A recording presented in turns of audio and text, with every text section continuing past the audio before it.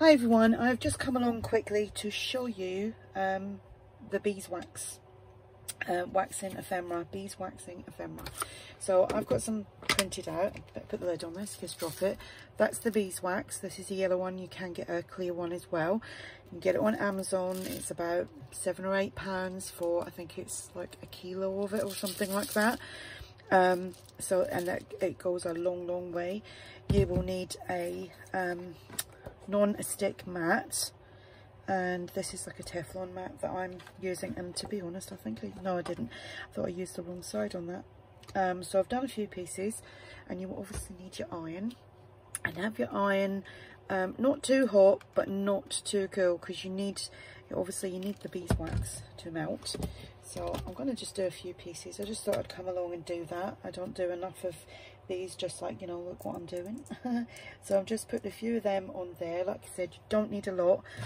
And yep, that's nice and hot, and it just melts so easily.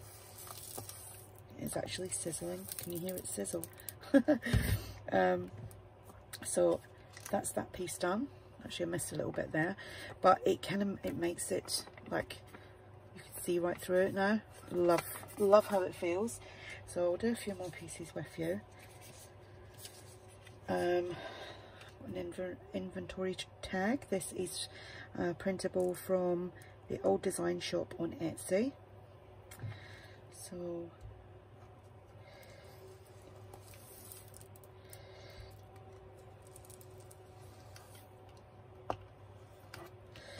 I think that's too, some iron is getting too cold, so it's taking a little bit off of there. Either it's too hot or it's too cold.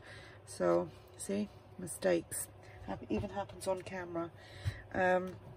Just going to give my iron a little wipe.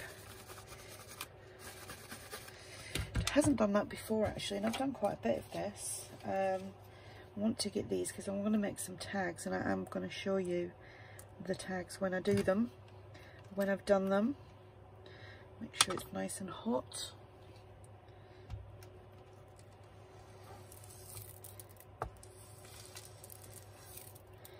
And whatever you do, don't let, see, that needs a little bit more, don't let your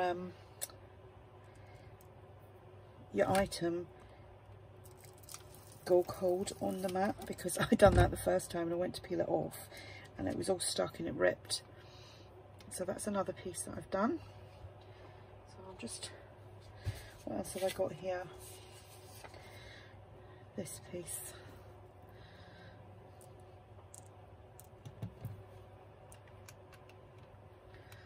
Got beeswax all running down there. I'm a messy crafter. That's how quick it is. So quick, so easy. And then you've just got this lovely, it kind of looks like vellum as well, which is kind of nifty, because we all know how expensive vellum can be. Let's try this little piece. My iron's actually starting to smoke a little bit because of the beeswax. Probably get electrocuted in a minute. See, it needs a little bit more. Excuse me.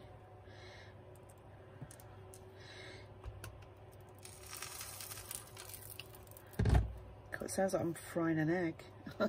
There's another piece. Actually, I'm going, oops. Just try not to burn myself. There we go. And like I said, don't let it stick to it too long, otherwise it will tear when you try to get it off. Let's see how this works. Now I've got quite a bit of wax on there already, so I don't really need to add any more. There we go, another little piece. So quick and easy. Laurie Go on the Ridge, it's the first time I saw anyone do it was by Laurie, and she just adds like little pieces, like little bits onto like ATC cards and little embellishments and all that kind of stuff. So that's that, and again it just becomes like translucent. Is that the right word? Translucent. Actually, I'm only going to put two, 3, 4 bits on there.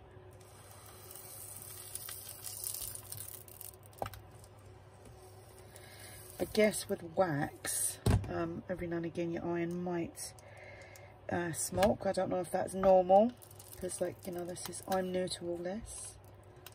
But this is, it's funny, I'll stand and do this. I'll use the sewing machine and I'll sew things, paper. I'll use the iron to iron paper. Somebody says to me, oh Mum, can you iron my shirt? I'm like, do it yourself. I don't know if anyone else is like that. It's like, I get my husband to hand sew things, and he'll say, you've got a sewing machine. I'm like, yeah. It's not for fabrics. It's not for clothes.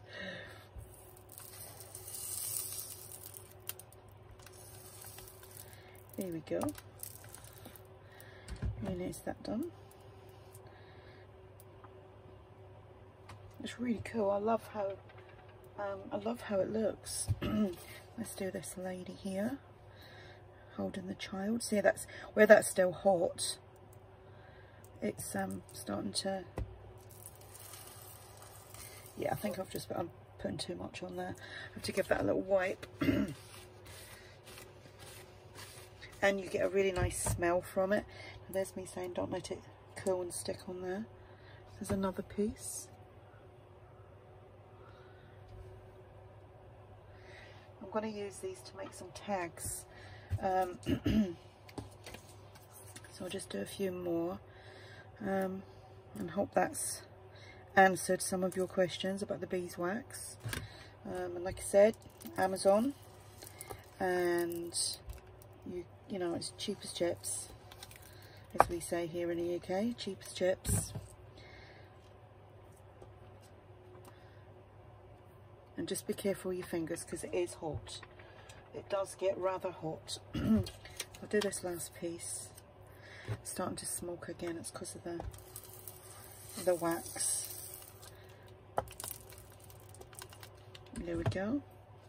I need another piece there. Sorry, I keep putting my arms around in front, sorry. There we go. So when I'm going to use these, I might actually do another video soon, like after this, and show you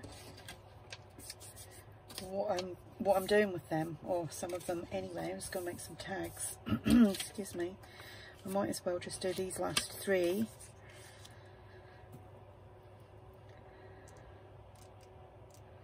While it's on, while the camera's running.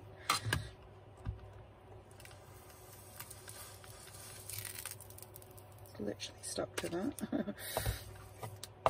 Here we go. We'll see, that's what it is. It's when I'm dragging it, it's actually taking off the ink on that one. So that one's gone in the bin. Yeah, you can see it's coming off from my iron. So I don't know why that's doing that, because it never done it before. Trust it to happen while I'm on camera. And that bit is literally stuck to the iron.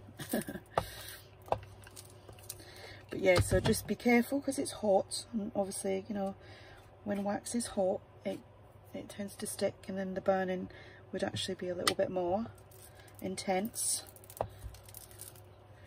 Here we go. Out, like that was hot. That's changed the texture on that quite a bit.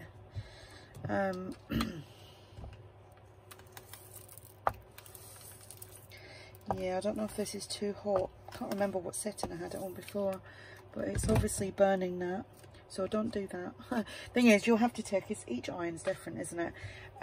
You know, this is just a little travel iron, so and I wouldn't use, again, look, so you see that it's actually imprinted, so I would take that as being too hot. So I shouldn't have had it up at like 2.5, 3. There we go. So there we have it. So you've got all the little mistakes there as well. But yeah, you know, use your scrap pieces to test it first if you're going to do it. If you're going to go and buy the beeswax, just do it on scrap pieces. Don't be using it on, especially if you've got original vintage ephemera, you don't want to ruin it. So I would just test it on little things, test it out with your iron, see what temperature works well with you, depending on, I take it because this is like, it's heat resistant and all that kind of stuff, maybe that was just too hot for it, who knows. So this was just a little bit of an experimental video. If you have any questions, go and ask Laurie, because she knows best.